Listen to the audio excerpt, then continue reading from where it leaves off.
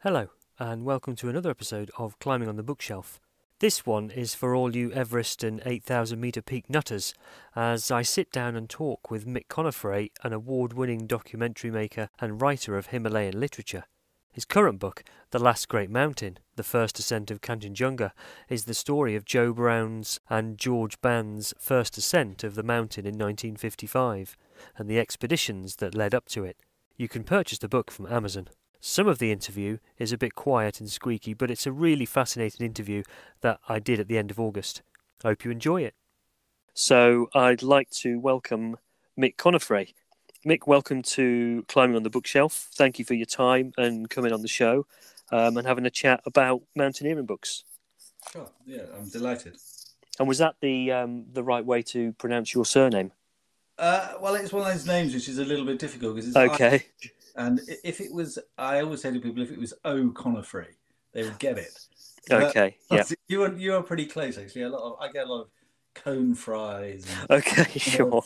Even from people who've known me for years, they still can't pronounce my name. Yeah, sure. If I was called Mick O'Conifray, then they'd say, I get it. You know what I mean? Yeah. So maybe I should change it by deed poll.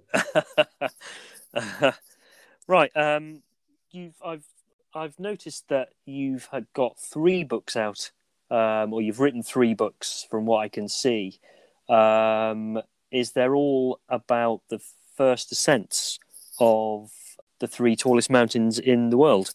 What sort of gave you the idea to write them? Well, actually, I have done more, but the other were different. I did a couple of TV books to go with TV series that I did, and then I did a couple of books which were much more playful in form. One was called The Adventurer's Handbook, and the other one was called How to Climb Mont Blanc in a Skirt. It was a kind of trying to find a different way to talk about the history of exploration. And the other one was about female explorers. And I had made a film about the first ascent of Everest for the BBC in, I think, 2003. And at the time, I was kind of surprised that nobody had really written a book about it since the 1950s. When the first ascent happened, there was what we called an official account, which came out, and then Edmund Hillary wrote a book, and a couple of the other climbers involved in it wrote a book. But really, after that, there were no single books written about it, and obviously it appeared in lots of other books, kind of like global histories of Everest or whatever, but there was no single book about it. And I thought, well, this seems bizarre to me because there's a lot to say about it, which isn't in the official history. And in a way, I always thought that it had been slightly sidelined because it was a sort of, in some kind of respects, a victim of its own success, that everybody said, oh, it went with military precision clockwork. And I thought, well, that's not really true, because I'd interviewed all of the surviving members of the Everest team, and there were plenty of them in 2002 and 2003. And so then 10 years later, I kind of thought, well, it's a 60th anniversary coming up. So, everybody always loves anniversaries, don't they? So I kind of went away and I researched and wrote that book. And so I'd written the Everest book, and then I'd also made a film about K2. And I didn't really think there was as much new to say about K2, but when I'd done the TV film, I'd felt there was a lot of material which we'd collected, which hadn't found a home in an hour's worth of television. So I thought it was worth doing, but then subsequently it became much more interesting than I'd originally thought, because when we made the film, we focused on American ascents in the 1930s and 50s, but we didn't look at the Italian ascent, and I had no idea that it was so interesting and so controversial.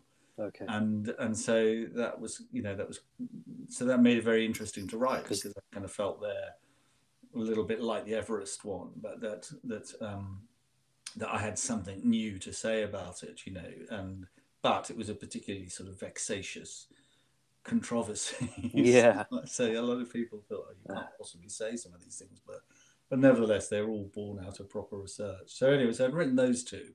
Yeah. And then I thought, I'm never going to climb all 3 of the highest mountains in the world. I wouldn't climb one of them, but it'd be nice to write a trio of books. And so I started looking for a publisher to put out a book about Kanchenjunga, but unfortunately, I couldn't find anybody, and they all said the same thing. No, we like the idea, we like the writing, and we like your other books, but we just don't think this one is going to sell because nobody's ever heard of it and nobody can pronounce it.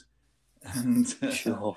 Yeah. so, and also I didn't at that point have anything to hook it onto. It was no anniversary that it would coincide with. So anyway, but after doing this for a couple of years, I started writing it. I went to Kanchenjunga, and I thought, no, I'm going to write it and I'll self-publish it. And I was lucky enough to have a friend who worked in digital publishing at Brookes University in Oxford, and he helped me typeset it and design the book and did everything in terms of putting it on, making it available. And so we published it and put it out on Amazon and through a company called Ingram Spark, we're able to distribute it on paper. So, so I was sort of, and the irony of it is, even though the First Ascent is British, I couldn't find a British publisher for it. I found a publisher in Poland for it.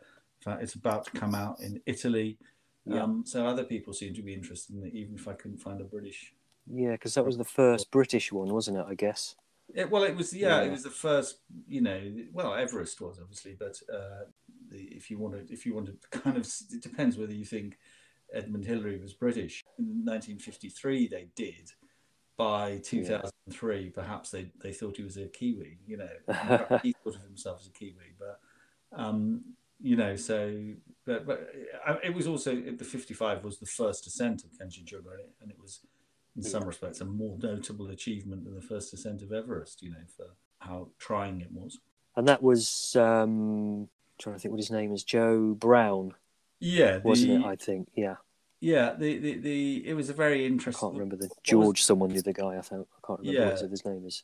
Yeah, the interesting thing was that it was really, it is true that until the mid 1950s, the most big British mountaineering expeditions to the Himalayas were filled with people from the same kind of schools, the same kind of class, the same kind of universities.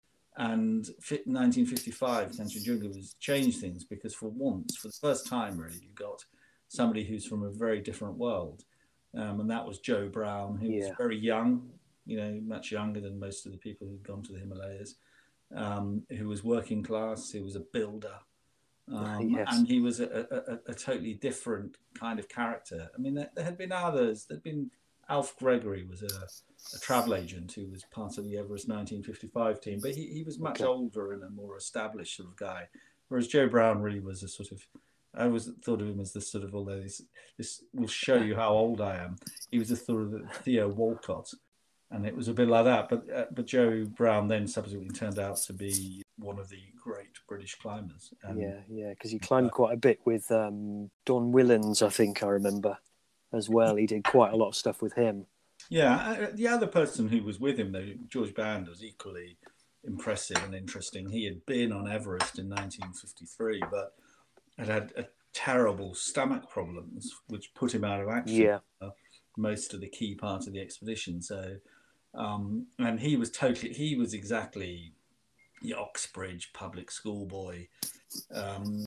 Moving on to, actually, have you got any plans to write any more books? Maybe the next highest one, Lhotse or something like that. No, I'm actually just finishing a book now, coming out next year, which is the prequel to my Everest book, which is called Everest 1922. Okay, can you talk a bit about that? Well, Everest 22 is the story of the first expedition, and which happened in 1922. There was a reconnaissance expedition in 1921, but the first attempt on Everest proper was in 1922. And it's very interesting because a little bit like the 1953 Everest expedition, it sort of never quite got the attention that it deserved because everybody became very focused on what happened on the following expedition when Mallory and Irving disappeared. And so, Yes. if people are interested in, did they get to the top? The moot point, the only interesting question. But Mhm. what is interesting about 1922 is that it is the first, proper big Himalayan expedition. It sort Yeah. of set the pattern for everything to come, really, for the next sort of 40, 50 years, arguably. Yeah. And it has these great characters in it. People like George Finch, the Australian scientist, George Mallory, the Okay. school Yeah. teacher, General Bruce, the archetypal larger than life character. Yeah. So it's populated with these kind of quite interesting, sometimes eccentric characters. And like 1953, it has, it was seen as a sort of something of national importance, or certainly it's Yes. organised Absolutely. to Yes. whip it up into that. And so it has quite a lot of tension involved because there's a lot riding on its success or failure, and so that makes it very interesting. And what was great about this early period Yeah. was that everybody kept lots of paperwork, or everybody generated lots of paperwork at the time, and most of it was kept. So So there's a lot of accounts of everything. Yes. a lot of accounts, a lot of diaries, a lot of letters. There's a mass of material in the Royal Geographical Society, and Yeah. by drawing on that and sort of triangulating all these different accounts of the same event, you can kind of come up with quite a rich, interesting picture. Yeah. And as I say, it's a very kind of character-driven story, and the characters are good because they're quite clearly defined, and uh, um, and it's full of kind of incident, and there's a great sense of kind of culture clash with all these Brits going off to Tibet and encountering all these things that they've got no understanding of, Yeah. and equally the Tibetans being a bit bemused by what they're doing, but um, and so it's very exotic, and it's a good as I was drawn to all of these things for looking for, I'm interested in sort of telling good tales, Yeah. Like and they're exploration good and things tales. like that. Yeah. Yeah, that they sort of have good characters and Yeah. tension, and there's drama, and things go right and things go wrong, and and also the kind of good thing about Everest, in comparison, the difficulty with the book I did about Kanchenjunga was that I looked at the other attempts on it from prior to the successful British attempt, and it involved lots and lots of topographical descriptions of things using, all your technical language of arêtes and things which are very hard to get across on paper, really. And but that was necessarily part of it because everybody was kind of trying it from different sides. So some would have a go from Nepal, and some would have a go from the Sikkimese side, and then somebody Yeah. else would try from a slightly different bit of Nepal. Um, and all the trips were kind of complicated. The mountain topography was complicated. Whereas for the first expeditions to Everest from the Tibetan side, it's actually pretty simple. You go along a big glacier, you climb up to this feature called the North Col.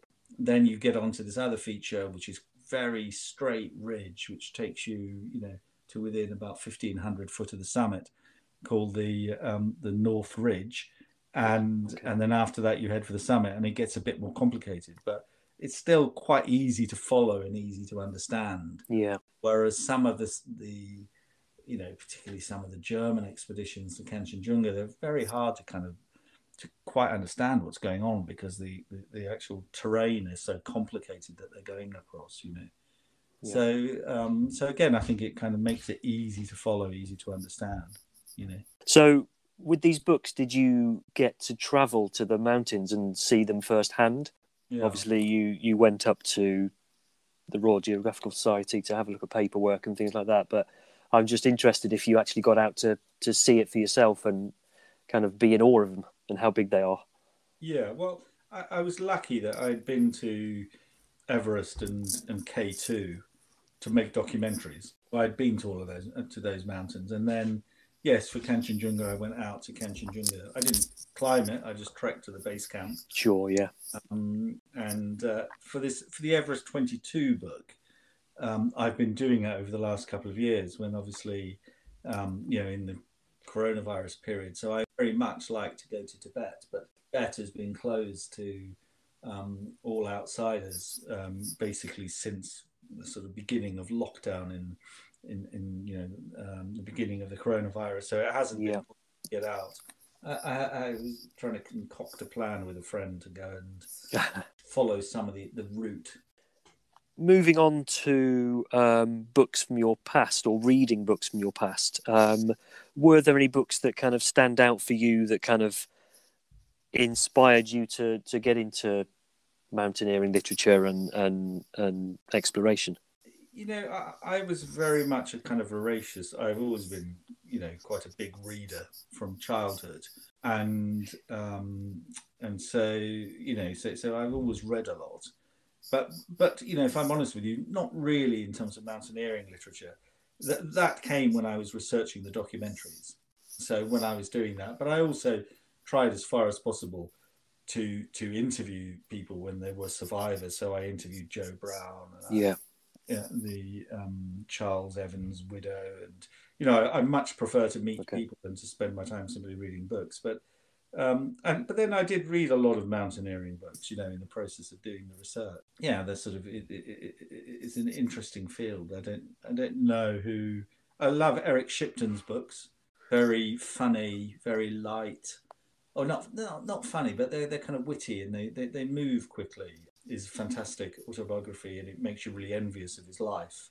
I liked him, and I liked Bill Tillman, his climbing partner. I think he's fantastic. The expedition accounts often tended to be, they'd be banged out very quickly after the expeditions in order to make money, really, to sort of capitalize on the publicity. So yes, that's they're right, not fantastic of literature. I mean, I think that I remember like what you've just done, being really fascinated by Into Thin Air, because there you have a journalist who was quite a good journalist, written quite a few books before that, in the middle of a kind of fantastic story, and I don't think he wanted to go there and find lots of dead bodies and sort of lots of I don't think that was his wrong. plan. No.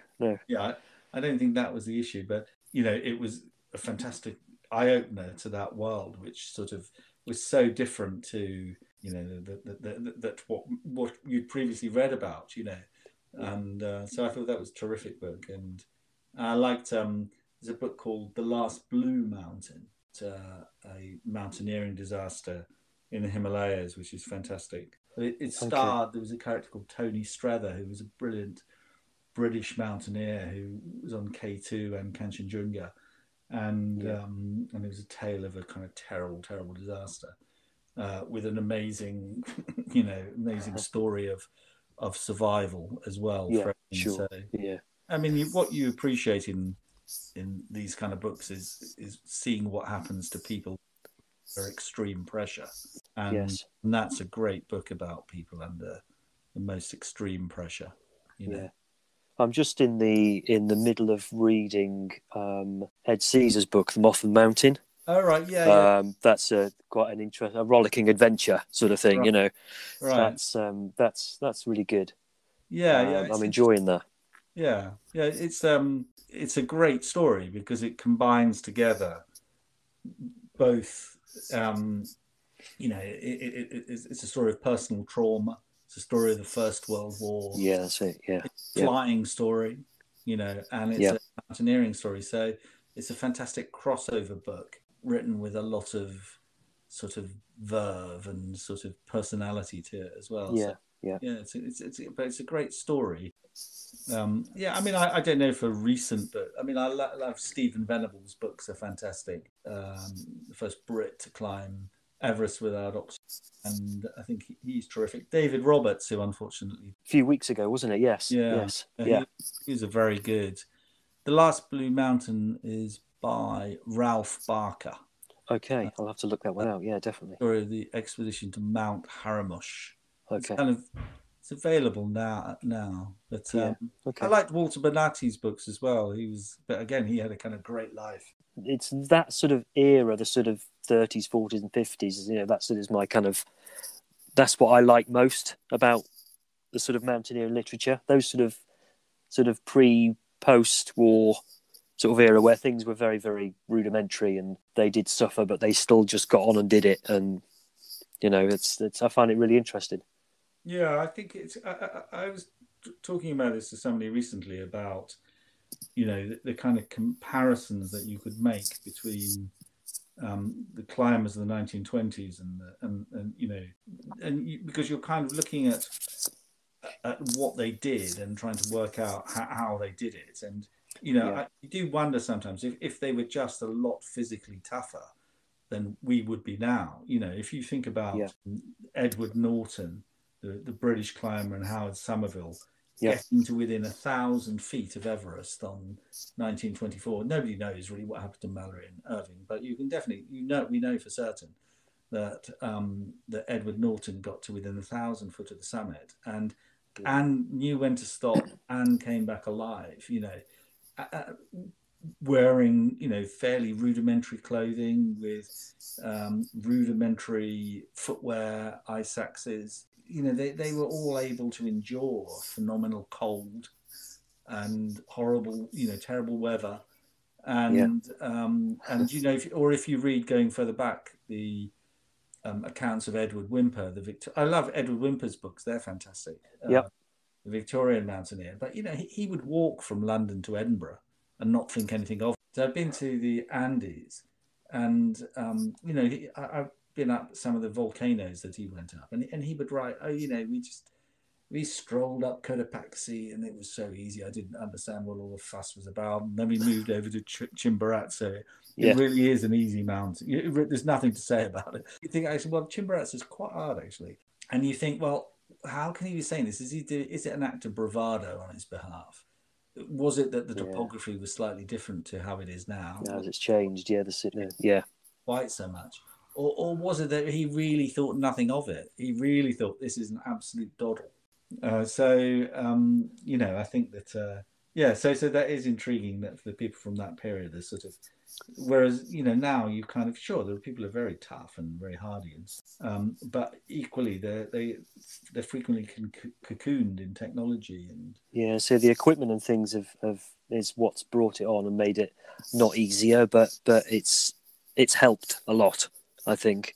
yeah. Obviously on the other hand, you have to take your hats off to Reinhold Messner and Alex Honnold Absolutely, yes. that they are, in his day. Probably there's never going to be somebody like Reinhold Messner again because, he was just phenomenal.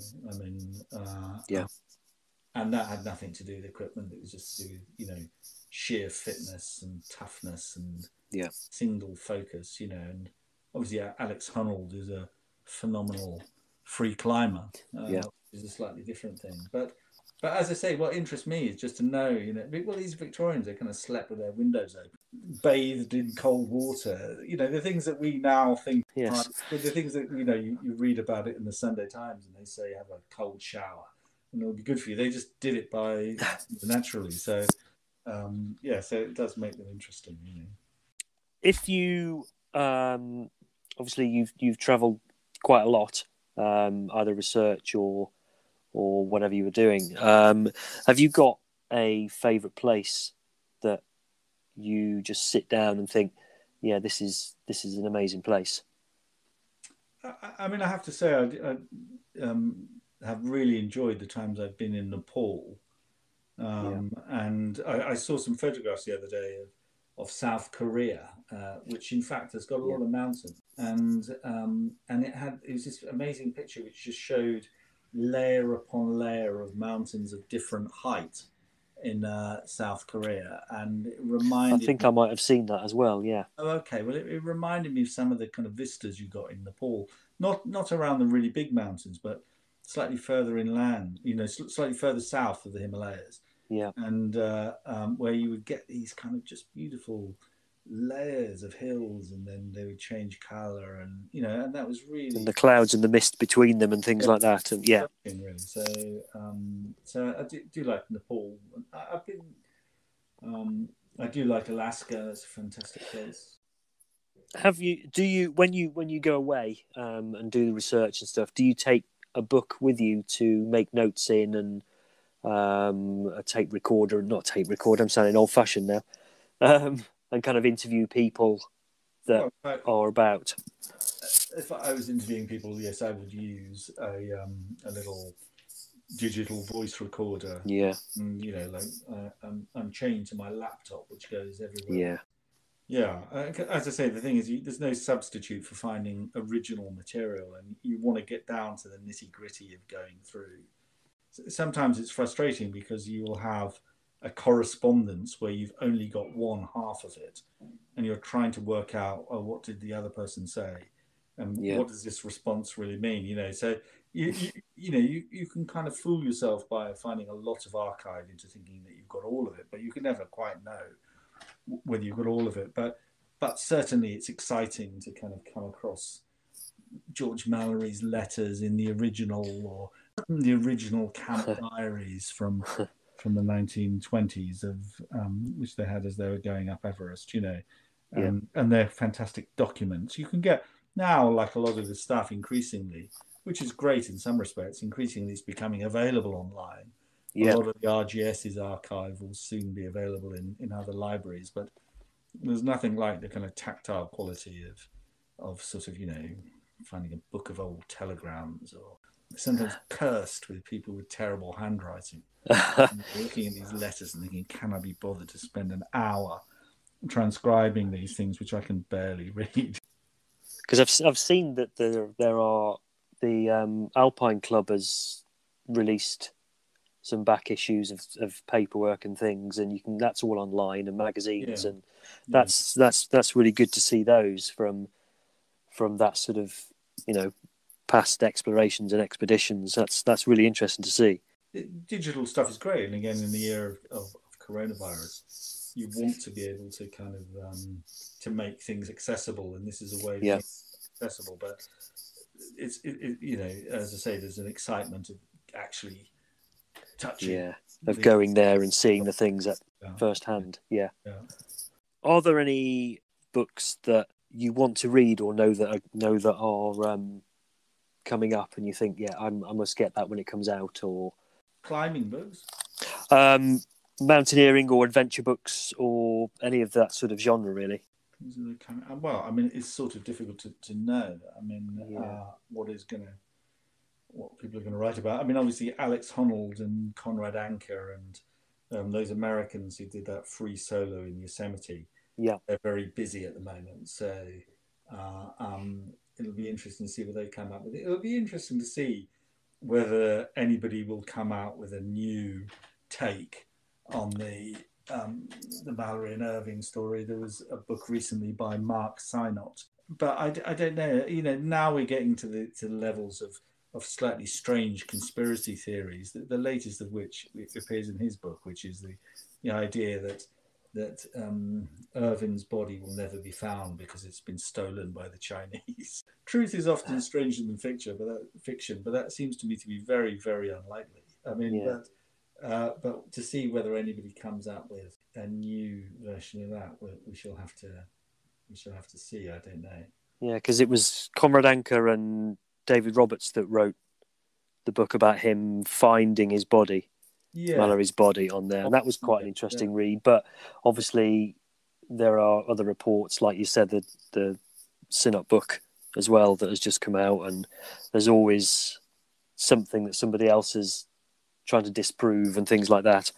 yeah. Well, I mean, ultimately there is a sort of there is a it was there was a limit really. I mean, what was interesting when I did my book on K2 and looked at the controversy at the end as to whether they'd Yeah, actually reached the summit climbing on oxygen or not. yeah, A lot had been written about this, and this had been in a very heated and vitriolic way, because the personalities involved were very strong egos, and they really yeah, went at each other. and then there were other people who picked up on the story and taken one side or another.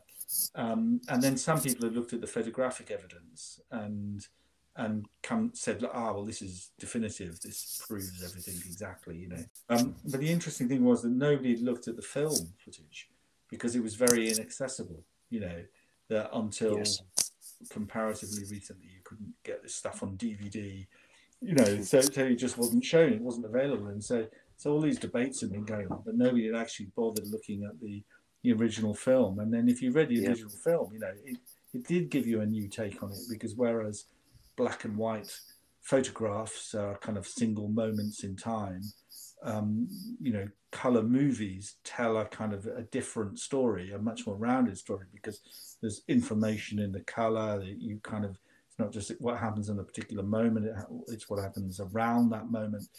And you know, but so with obviously Mallory and Irvin, the kind of, there has been this notion that if you ever find the camera, you will be able to prove whether they managed to get to the summit or not, which is obviously, you know, it's kind of rather dubious. But nevertheless, that still fuels a lot of searches and it gets people very excited and stuff. Yes. But I would also like to see what Alex Honnold does next, and the books that he writes about his further kind of, I think they've all been down in the Antarctic. So far, the mountains of the moon have been in Africa, near to Uganda and Rwanda, but you know, it won't be that long before the real mountains of the moon that will be climbed, and we'll have to see what the counts of those will be like. Yeah, it's been really good speaking to you. Thank you so much. All right then, lovely to speak. Cheerio. Thank you.